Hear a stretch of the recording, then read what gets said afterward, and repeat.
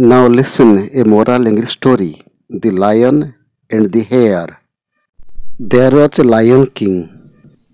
The king lion was indiscriminately killing animals in forest for its food. So animals of the forest came to an understanding with the lion. Then they started sending one animal a day to the lion's den. One day it was a hare's turn. He planned to get the lion killed, so he went late. The lion furiously asked the hare, "Why did you come so late?" The hare politely said, "Sir, another king lion chased me."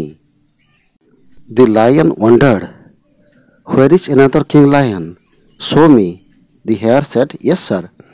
He wanted me to become his meal. I escaped with great difficulty." The lion angrily roared and asked to show him.